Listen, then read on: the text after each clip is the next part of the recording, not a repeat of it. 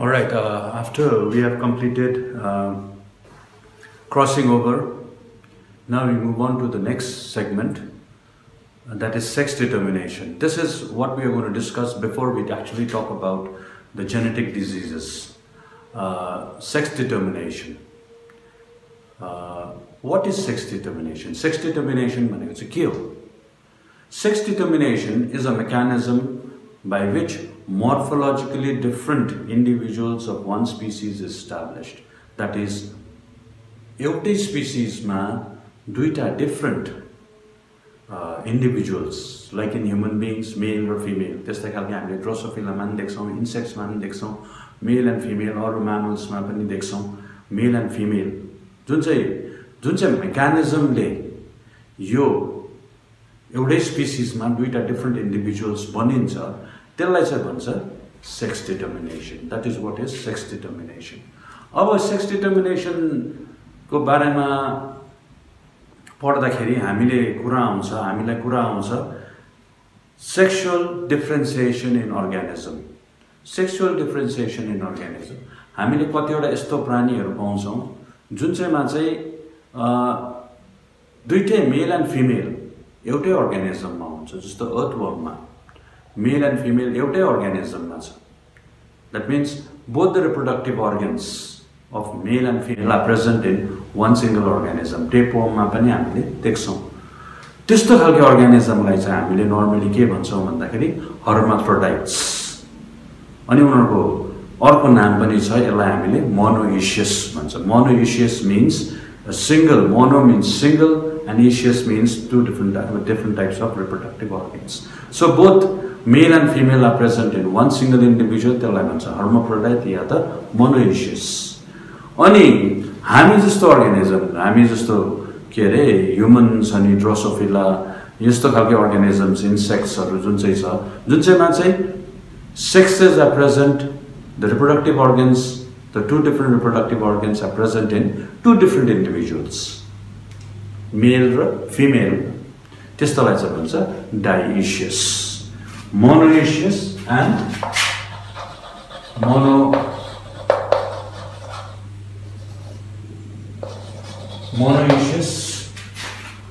monoecious अनि dioecious.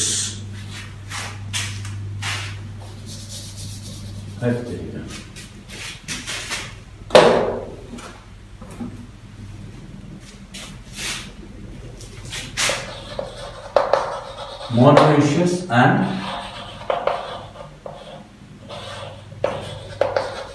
dioecious.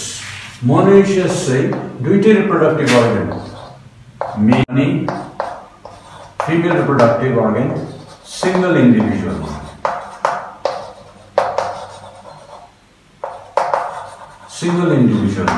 Dioecious चाहिँ मेल is different अनि female is also different. You got to remember यहाँनिर यो सिम्बल्सहरु पनि याद गर्नुपर्छ है. मेललाई चाहिँ a circle and an arrow अनि फिमेललाई चाहिँ circle and a cross. यो चाहिँ मेल भयो अनि यो चाहिँ फिमेल. Dioecious मा चाहिँ दुईटा डिफरेंट इन्डिभिजुअल्स हुन्छ. मेल र फिमेलको दुईटा डिफरेंट इन्डिभिजुअल्स हुन्छ. अब dioecious चाहिँ हामीले देख्छौं ह्युमन्स अनि ड्रोसोफिला. ड्रोसोफिला भनेपछि के हो भन्दाखेरि भुसुना. भुसुनामा चाहिँ अनि भुसुना चाहिँ एउटा इम्पोर्टेन्ट अर्गानिजम हो जुन चाहिँले चाहिँ हामीलाई जेनेटिक स्टडीजमा एकदमै उपयोगी हुन्छ. त्यसलाई चाहिँ हामीले एकदमै जेनेटिक स्टडीजमा चाहिँ ड्रोसोफिलालाई चाहिँ युज गर्छौं. अनि ड्रोसोफिलाको जुन चाहिँ क्यारेक्टरिस्टिक्स छ, क्यारेक्टरिस्टिक्स भन्दा पनि जेनेटिक क्यारेक्टरिस्टिक्स जुन चाहिँ छ हाम्रो ह्युमन्ससँग मिल्छ. त्यसैकारण चाहिँ हामीले ड्रोसोफिलालाई चाहिँ स्टडी गर्छौं है. अब आउँ हामी यो सेक्स डिटर्मिनेसनको अलिकति हिस्ट्रीमा जाउँ. अब हिस्ट्रीको कुरा गर्दाखेरि सबैभन्दा पहिला 1891 हिस्ट्रीमा चाहिँ के भयो सेक्स डिटर्मिनेसनको बारेमा हिस्ट्रीको अलिकति जानकारी लिँदाखेरि चाहिँ 1891 मा चाहिँ हेन्किङ भन्ने मान्छेले चाहिँ फर्स्ट यसको बारेमा रिसर्च गर्यो. अनि उनले चाहिँ के नोटिस गर्यो भन्दाखेरि he noticed a particular structure in the nuclei of cells of male insects. उसले चाहिँ स्पेशली उसले के स्टडी गर्यो भन्दाखेरि spermatogenesis. Spermatogenesis भनेपछि चाहिँ it is the process by which sperms are formed in the testes, or यसलाई हामीले generally gametogenesis पनि भन्न सक्छौं. अनि उसले त्यो spermatogenesis especially in what he studied it in insects. Insects मा जब उसले spermatogenesis स्टडी गर्यो त्यसमा चाहिँ उसले के देख्यो भन्दाखेरि एउटा पर्टिकुलर स्ट्रक्चर चाहिँ in the nuclei of male insects मा चाहिँ उसले देख्यो. Particular structure in the nuclei of the mail insects चाहिँ उसले देख्यो. त्यतिबेला उसलाई थाहा थिएन अब यो क्रोमोजोम हो कि के हो भनेर थाहा थिएन. त्यसैकारण ही call this as x body. अनि what he notice that 50% of the male nuclei, 50% of the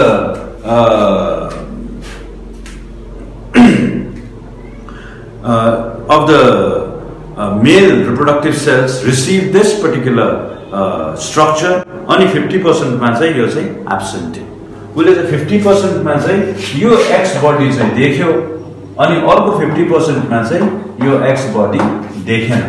अर्को 50% मा चाहिँ यो X body चाहिँ देखेन. अब यो चाहिँ यहाँसम्म चाहिँ X body भनेर जानकारी भयो. That is Henking ले गर्दाखेरि. अब अलिक पछि later on McClung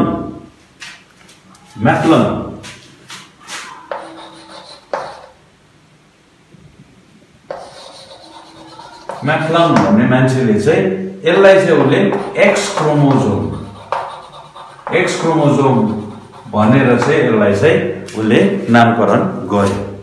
Later on McClung called it as sex chromosome or the X chromosome. यसलाई चाहिँ सेक्स क्रोमोजोम या त एक्स क्रोमोजोम भनेर चाहिँ उसले चाहिँ त्यसलाई चाहिँ नामकरण गर्यो. अनि रेस्ट अफ द क्रोमोजोम्सलाई चाहिँ उसले के भन्यो भन्दाखेरि अटोजोम्स. जुन चाहिँले चाहिँ सेक्स डिटरमाइन गर्छ त्यसलाई चाहिँ भन्यो एक्स क्रोमोजोम या त सेक्स क्रोमोजोम. अनि जुन चाहिँले चाहिँ it is not involve in the sex determination of sex त्यसलाई चाहिँ भन्छ अटोजोम्स. जस्तो हाम्रो ह्युमनको केसमा we have got 23 pairs. 23 pairs छ. 23 pairs मा चाहिँ 22 वटा pairs छ. 22 वटा pairs छ. यसलाई चाहिँ भन्छ अटोजोम्स. यो अटोजोम्स को काम चाहिँ के हो भने बेसिकली हामीले हुँदा यो पहिला पनि पढिसकेको कुरो हो. अटोजोम्स को काम चाहिँ के हो भन्दाखेरि basically it is involved in determining or formation of different parts of the body. हाम्रो शरीरको बनावटदेखि लिएर त्यसको फंक्सनिङलाई यो 22 pairs of chromosomes अटोजोम्सले गर्छ.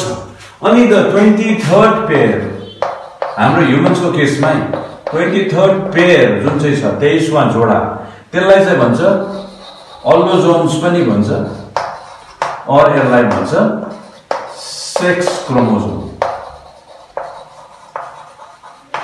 यो 23rd पेयरले चाहिँ डिटरमाइन गर्छ कि त्यो नानी जुन चाहिँ जन्मिँदैछ त्यो चाहिँ मेल जन्मिन्छ कि फिमेल जन्मिन्छ. त्यसलाई चाहिँ भन्छ अल्लोजोम्स और सेक्स क्रोमोजोम्स. 22 वटा पेयर्सलाई चाहिँ भन्छ अटोजोम्स. अब मैक्लङले जुन चाहिँ इन्सेक्टहरुको के अरे स्टडीज गर्यो, हेनकिङहरुले स्टडी गर्यो, त्यसमा हामीले सबैभन्दा पहिला सेक्स डिटर्मिनेसन इन ग्रास हपर मा जुन चाहिँ ग्रास हपर छ, ग्रास हपरमा चाहिँ X0 र XX छ. X0 र XX छ. X छ यो चाहिँ मेल भनेपछि यसमा चाहिँ एउटा मात्रै X छ. जब दुईटै X छ त्यसबाट चाहिँ बनिन्छ फिमेल. सो यहाँनिर डिटरमाइनिङ फ्याक्टर के देखियो भन्दाखेरि X क्रोमोजोमको प्रेजेन्स या एब्सेन्स ले गर्दाखेरि चाहिँ सेक्स डिटरमाइन गर्छ. त्यसैकारण X क्रोमोजोमलाई चाहिँ भन्छ सेक्स क्रोमोजोम और सेक्स लिंक्ड क्रोमोजोम्स. यहाँ सेक्स लिंक्ड जीन्स हुन्छ X क्रोमोजोम्समा चाहिँ. मेलमा चाहिँ एउटा एक्स मात्रै हुन्छ अनि अर्को चाहिँ 0 हुन्छ भनेपछि number of chromosome is 1 less in the case of मेल अनि in the case of female दुईटै क्रोमोजोम छ, सेक्स क्रोमोजोम छ। यस्तो खालकोलाई चाहिँ भन्छ हेटेरो ग्यामेटिक अनि यसलाई चाहिँ भन्छ होमो ग्यामेटिक। अब यसमा बुझ्नुपर्छ हेटेरोग्यामेटिक भनेको के हो, होमोग्यामेटिक भनेको के हो। यसमा जब मियोटिक सेल डिभिजन हुन्छ, हामीलाई थाहा छ ग्यामेटोजेनेसिस, स्पर्मेटोजेनेसिस, oogenesis जुन चाहिँ पनि हुन्छ त्यसमा चाहिँ meiotic type of sale division हुन्छ। That means the chromosome number is half. अब यसमा जब मेलमा चाहिँ त्यो मियोटिक सेल डिभिजन हुन्छ, दुईटा यस्तो खालको सेल बनिन्छ, एउटामा चाहिँ एक्स हुन्छ अर्कोमा चाहिँ 0। हामी त्यसमा चाहिँ कुन चाहिँको कुरा गर्दैछौँ भन्दाखेरि त्यो सेक्स क्रोमोजोमको कुरा मात्रै गर्दैछौँ है, हामीले रेस्ट अफ द अटोजोम्सको चाहिँ कुरा गरेको छैनौँ है। अब जुन चाहिँ सेक्स क्रोमोजोम छ त्यो चाहिँ दुईटा सेल जब बनिन्छ, एउटामा चाहिँ एउटा एक्स आउँछ अर्कोमा चाहिँ 0 हुन्छ, same I mean in the case of mail. But in the case of female हामीले यहाँनिर देख्दाखेरि दुईटा ग्यामेट बनिन्छ, एउटामा एक्स हुन्छ अर्कोमा पनि एक्स हुन्छ। अब यो सेम भएको कारणले गर्दाखेरि चाहिँ होमोग्यामेटिक। Hetero means different and homo means same. So हामीले ग्रास हपरमा चाहिँ X0 र XX टाइपको आई मीन क्रोमोजोम्स पाउँछ जुन चाहिँले चाहिँ सेक्स डिटरमाइन गर्छ। X0 भएको चाहिँ मेल हुन्छ, XX भएको चाहिँ फिमेल हुन्छ। त्यस्तै खालको अब हामीले sex determination in humans and Drosophila. In the case of humans and Drosophila, Drosophila के अरे अघि नै मैले भनेको छु, भुसुना जुन चाहिँ हामीले देख्छौँ भुसुना, त्यो चाहिँ एकदमै इम्पोर्टेन्ट जेनेटिक स्टडीको लागि अर्गानिजम हो। त्यसै कारण चाहिँ अनि त्यसको चाहिँ जेनेटिक जुन चाहिँ रिलेसन छ के अरे ह्युमनसँग एकदम मिल्छ, त्यसै कारण चाहिँ हामीले चाहिँ ड्रोसोफिलालाई स्टडी गर्छौँ। Sex determination in humans and sex determination in human and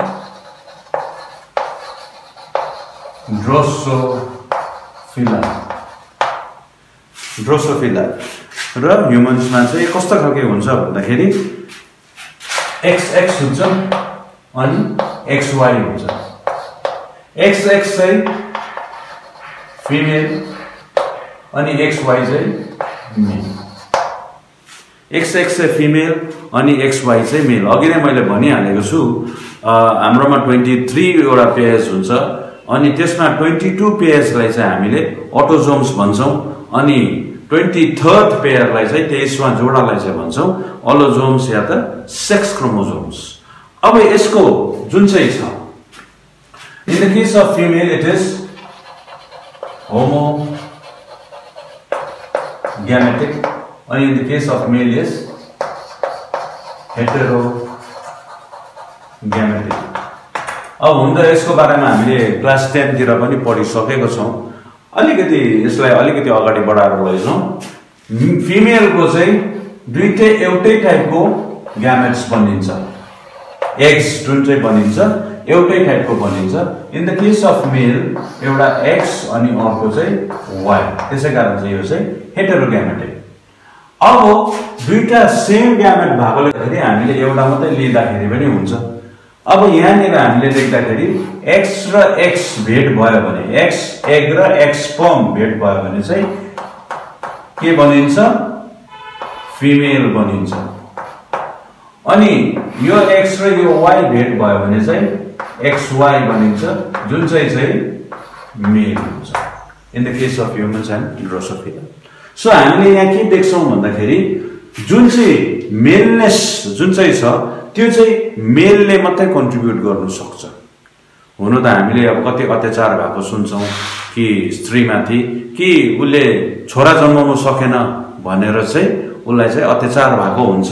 तर हामीले यहाँ यो जेनेटिक स्टडीबाट के बुझ्छौँ भन्दाखेरि कि त्यो नानी जुन चाहिँ जन्मिन्छ त्यसको सेक्स के हुन्छ, उसको सेक्स के हुन्छ, मेल हुन्छ कि फिमेल हुन्छ चाहिँ कसले डिटर्मिन गर्दो रहेछ, मेलले नै डिटर्माइन गर्छ। because it is only male who can contribute the Y chromosome. Y chromosome चाहिँ मेलले मात्रै कन्ट्रिब्युट गर्न सक्छ। अब हामीले यहाँनिर कुरा गर्दाखेरि जब हामीले यो रिप्रेजेन्ट गर्छौं, यसलाई डायग्रामेटिकली रिप्रेजेन्ट गर्दाखेरि हामीले फिमेल चाहिँ यसरी सेम टाइप XX अनि यता चाहिँ Y लेख्छौं। त्यो चाहिँ खास चाहिँ Y चाहिँ होइन, तर त्यो चाहिँ के हुन्छ भन्दाखेरि एउटा एक्रोसेन्ट्रिक क्रोमोजोम हुन्छ। Y क्रोमोजोम चाहिँ एक्रोसेन्ट्रिक हुन्छ, जुन चाहिँले गर्दा चाहिँ त्यसलाई चाहिँ Y क्रोमोजोम भनेर हामीले सजिलै रिप्रेजेन्ट गर्छौं।